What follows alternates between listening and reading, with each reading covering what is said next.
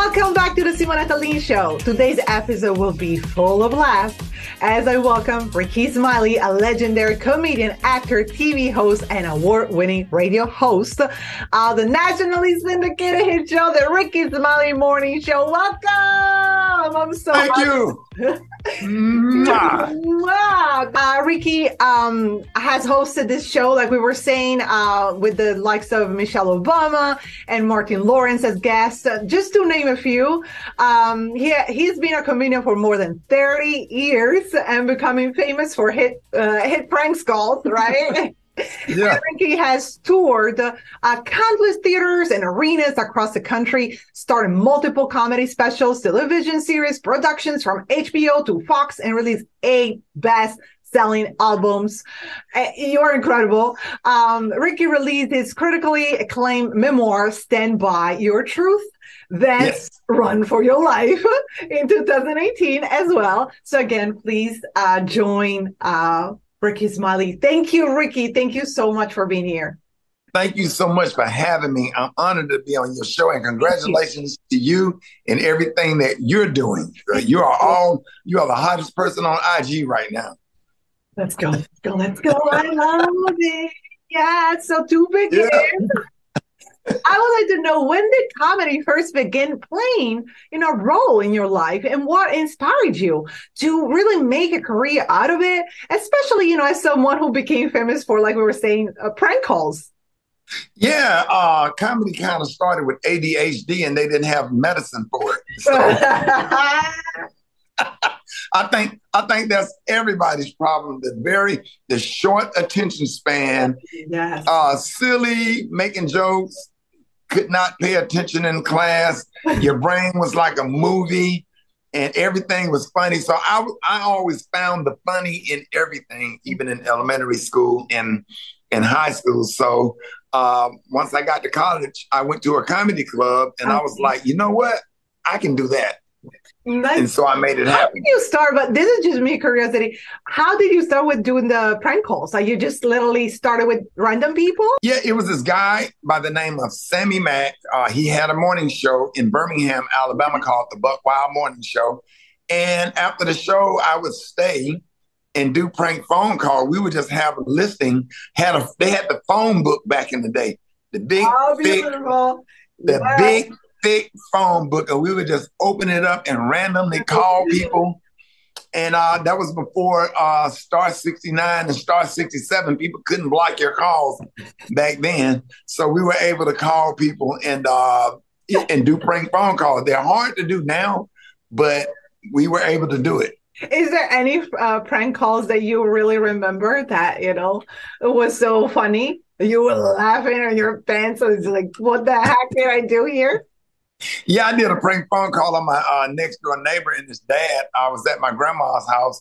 And so the people that lived next door to my grandma, I called them pretending to be the radio station and told them that they won tickets to see the Jackson, but they had to be at the radio station in 30 minutes. And I sat on the front porch and watched my neighbor and his dad literally run out of the house and peel off out of the driveway headed to the radio station. And I about died.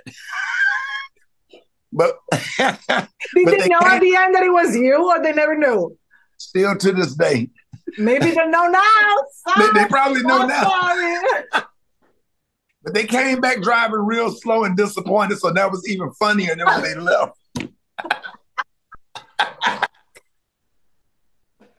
So I would like to continue. So I heard that your portfolio consists of everything from stand-up comedy, like we were saying, tours to TV hosting. And what type of performance has proven to you to be, the most challenging and also most fulfilling? And, again, to you in your career. You know what? Actually performing live on stage is so easy now.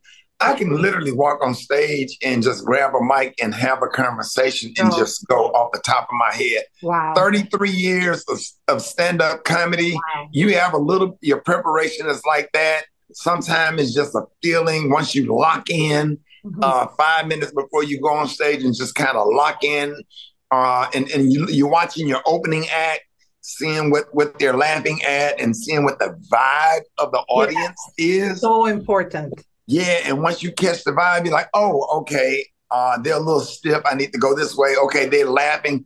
I need to go this way. Right. And it's just all about the first 3 minutes on stage. So once you lock in the first 3 minutes and you kind of know what kind of show you're gonna have. Yes. And just try to have a good time. Yes. It's just so important what you said.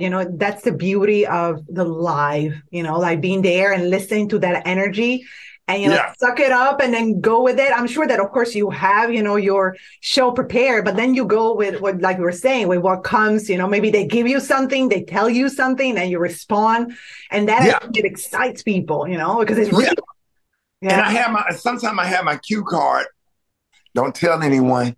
I have my little cue card on the front of the stage with little talking points. Okay. Yeah, we call it a cheat sheet. Yeah, okay.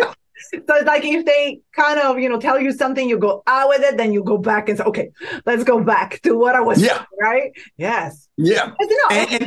And I like to move around on the stage. So I'm really, really physical. Yes. Back and forth. So I really try to give the fans a show. Yes.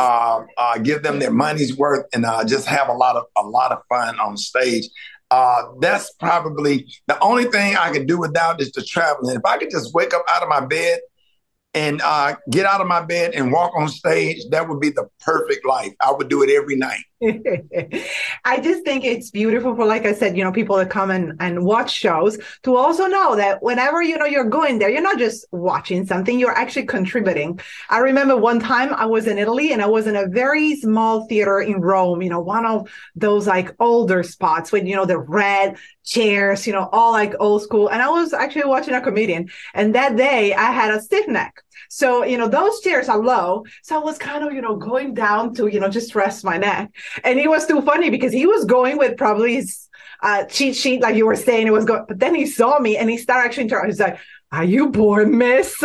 And actually everyone started laughing. I felt so embarrassed. I'm like, no, sir, I just have, stiff neck.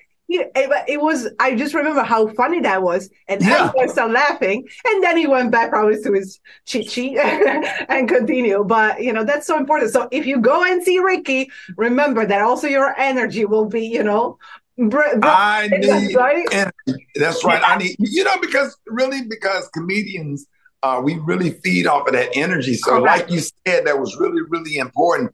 We have a job to do, but you have a job to do is to clap, laugh, participate, scream, dance to the music, have a good time. And so when you put that together, you have a great atmosphere and a great show. Yes. So you are, like we were saying, an award-winning host for your radio show, which is broadcasted daily to more than 60 cities around the country.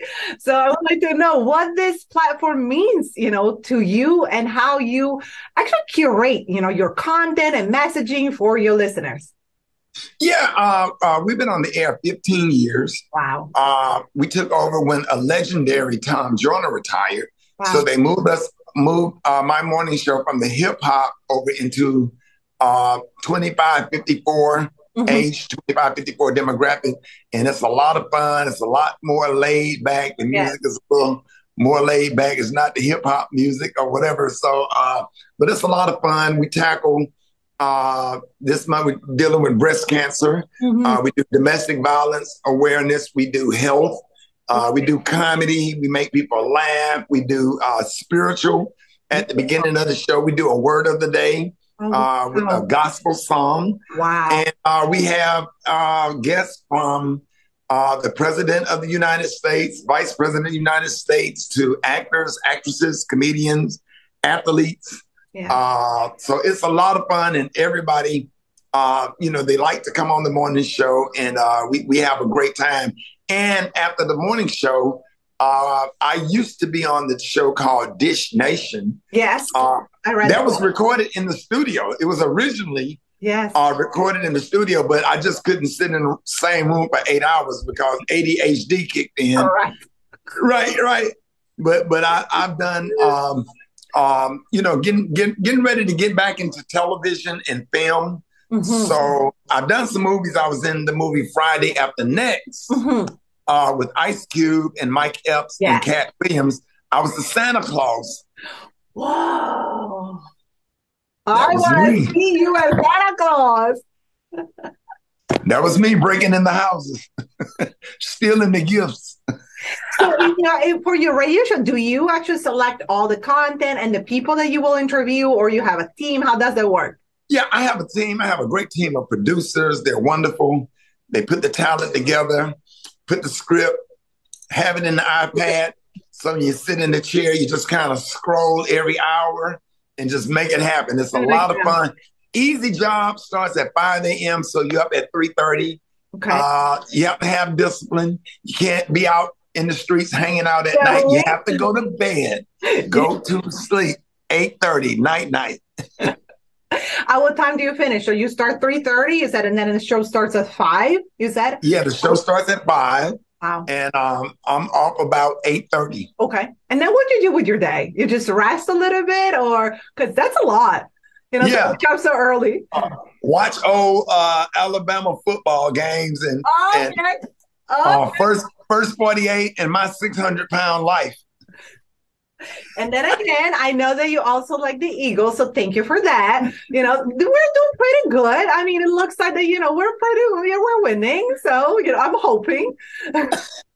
I'm joking because I'm originally from Italy. When I moved to this country, actually a couple of years after that I moved to this country, finally Eagles won the Super Bowl. I said, I brought them luck. And I didn't know anything about American football. You have to understand, as an Italian girl, we have soccer, right? That's what we had. So I came to Canada. I know nothing about American football. And I started to learn about American football with the Eagles. By the end of, the season, I was the girl like on the floor, begging, doing all my scaramantic things. And Jalen Hurts is from, he played football at Alabama. He's my fraternity brother. Amazing.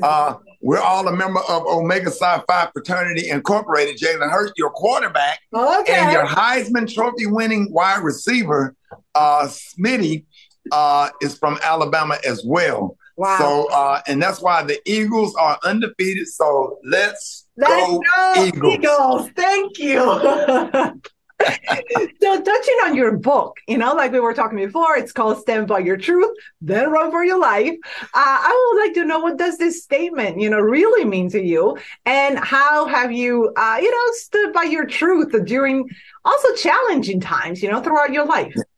Yeah, you have to stand by your truth. And when I say run for your life, because a lot of people can't handle the truth. So once you tell the truth, you got to tuck and run, because everybody's so sensitive. Yeah. You can't say anything. But that book is like a mix. It's a memoir mixed with some funny stories. A great book. You can order it off of Amazon.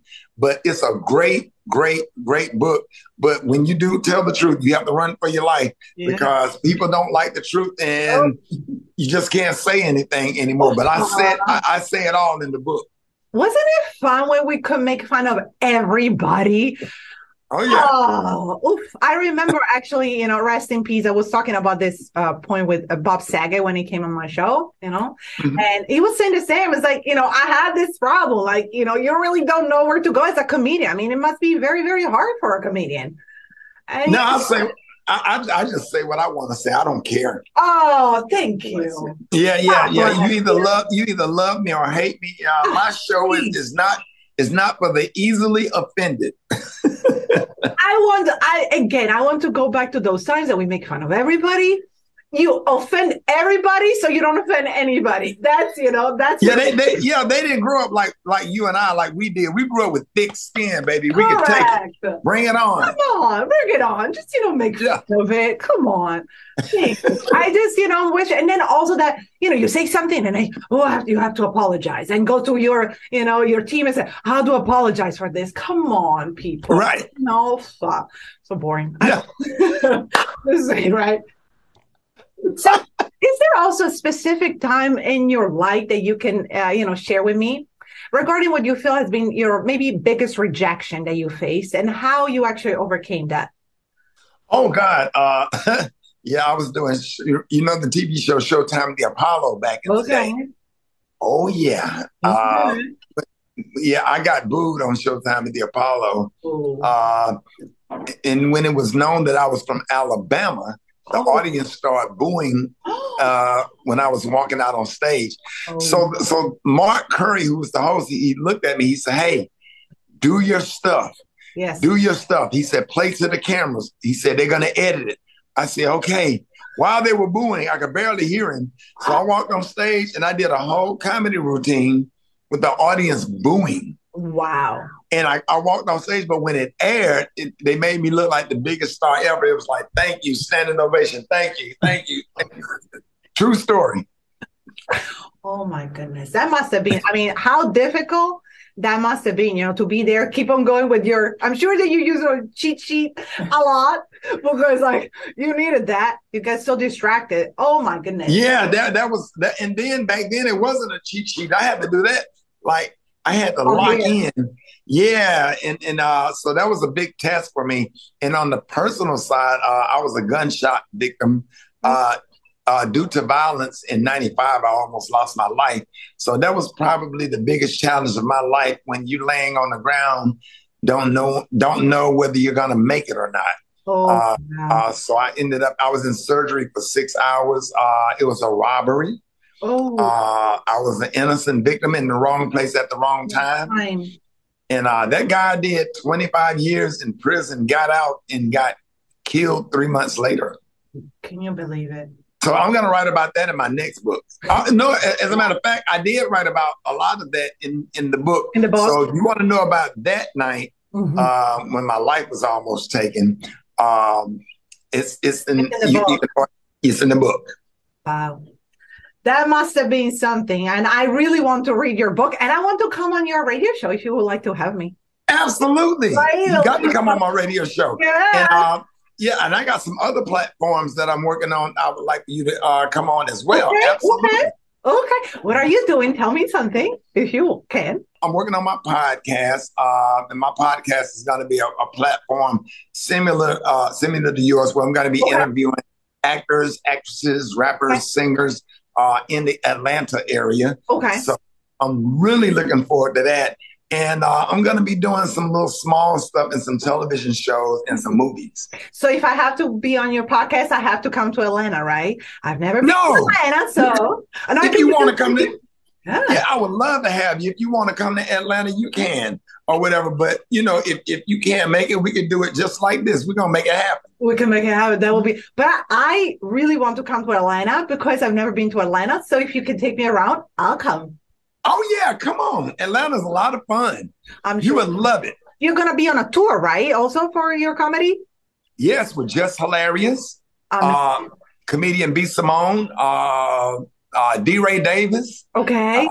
So that's a big tour, and it's a lot of fun. So I'm excited about that. Do you know if you ever will come to Philly in your tour? Yeah, I think we are coming to Philly. I can check, but I've been to Philly several times, and I always stay at that Four Seasons Hotel. The lobby is on the 80th floor, and they didn't tell me that the lobby was on the 80th floor, and there was a glass elevator. I was up against the door, and I was like, "Oh my God, I'm gonna die!" And when the doors opened, I fell into the lobby, panicking because I'm afraid of heights. But that's the one thing I love about Philly. I love that Four Seasons Hotel. Well, if you come to Philly, I'll come to, see you and, of course, for your comedy, and also maybe at your hotel because I want to see that. And absolutely, I'll take you to have some, I don't know, I'm sure you had a lot of cheesesteaks, but I don't know if you had the real ones, because a lot of people go to, the ones that are more famous, but I know the good ones, Yeah, we got to go to the real ones. We'll say it. And I'm a fan of Italian food. Italian is like my favorite. As a matter of fact, I've taken some Italian cooking lessons. So I really know how to get down a little bit.